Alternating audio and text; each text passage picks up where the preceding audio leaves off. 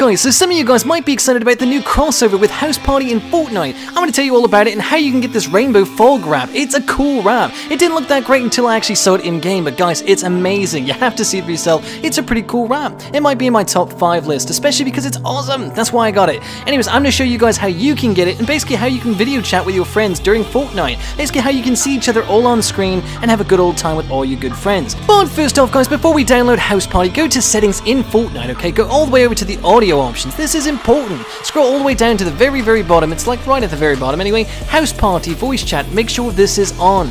Anyways, guys, now download House Party. And House Party is not a very large application, guys. It's easy to use and you can talk to your friends without being on Fortnite as well, using video calls, etc. Next thing, open the House Party application. You'll need to sign in or sign up. I had to sign up because I'm new to this too, just like you. Anyways, guys, let's get into this. So yeah, first thing you're going to notice this little TV icon up there. You're going to want to click that, guys, if you want to connect to Fortnite. That's the thing we're all here for, right? We all want that wrap. We all want to see our friends on screen. Next thing, guys, you'll be signing into either Epic Games or Sony or etc. You can't do it on Xbox right now. You can't do it on Nintendo Switch. Can't do it anywhere besides PS4, PS5, and PC. Eventually, it will come to the Xbox, so this video might be relevant to you at a later time. So now, this part is for my Sony viewers out there. Don't try to sign into the PlayStation Network, guys. It's going to give you an error message. It's still broken. It's been broken for months. It's crazy. I don't know why they won't fix it, but you'll get this error message if you're lucky. So don't waste your time. Go right to the Epic Games, guys. This is for everybody. Sign in on Epic Games. This is the only way it's working right now. I don't know why. Epic Games is great, but Sony, you need to fix your website. Though you don't need 2FA enabled to do this, I actually do have it enabled. So for those of you guys who have it enabled like I do, you have to go through extra steps. That's what I'm doing in this video.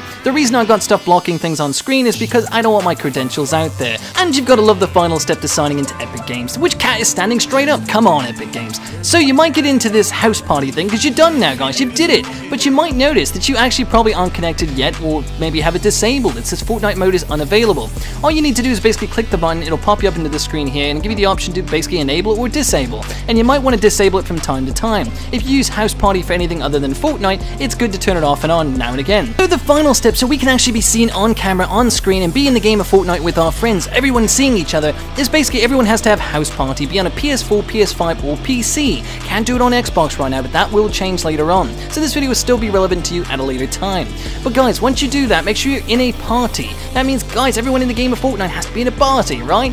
The next thing is make sure in House Party, I know a lot of party action going on, that you have everybody added in there as well. So all your friends that you're playing the game with within Fortnite are also in your House Party friends list. And make sure to accept all their friend requests. That's it. That's all you have to do. And you guys can freely join each other without any permissions. However, you can turn in the settings of House Party, you can make it so people can only join you by request. In my video, I didn't show that. But keep in mind that is something you can turn on, but you have to go out of your way to turn it on. Now for the parents watching, if you do want parental controls on, I didn't cover that in this video. I can showcase that in a totally different video if you want. Let me know if that's important to you guys out there. If you want to see how to put some protections over your kids and make sure you know what they're up to, let me know and I'll make a whole separate video showcasing how you could do that as well. Nice and simple for you. But if you're a kid, you don't care about that. Let's get back into business here. One thing I do want to mention to you Fortnite players out there is you might have some times where the video call actually drops, and it's nothing that someone did or anything like that. It just once in a while will drop off and you'll be like, why? And you might notice some drop frames and some stuttering when this happens, and it's a big problem if you're in mid-fight within Fortnite. You know how that goes. A drop frame can be the end of a game you might have lost. So that's a big problem. But it doesn't happen too often, guys, but it will happen from time to time. Especially if someone's phone like goes on low battery or something like that, this will happen. It will drop the call to save battery on their phone. But luckily, guys, if this does happen, just go to the House Party app on your phone and basically re-enable Fortnite. That's all you have to do. Fortnite mode would basically turn off, just turn it back on. It's that simple. That's all you have to do every time this does happen. Now I know some of you guys are curious, how does it feel to play with Fortnite with House Party mode enabled? Well guys, it depends on how big your TV is. I'm playing on a 60-inch 4K television, so for me I've got plenty of screen real estate, so I can see everything just fine. But I did notice when I first started playing, I felt like it was a little bit laggy. But then I put the frame rate on screen and it didn't look like it dipped at all.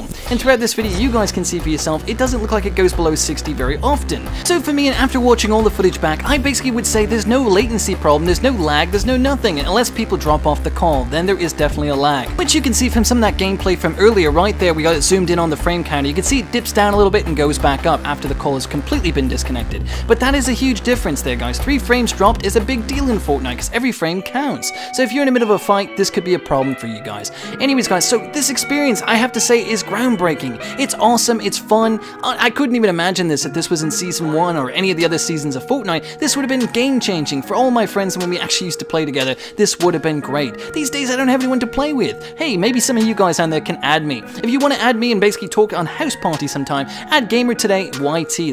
Anyways, guys, hopefully you did enjoy the video, and if you did, make sure to like, comment, and subscribe. Let me know in the comment section down below, did this video help you? And if it did, let me know. I'm curious. Anyways, guys, until next time, it's been Gamer Today.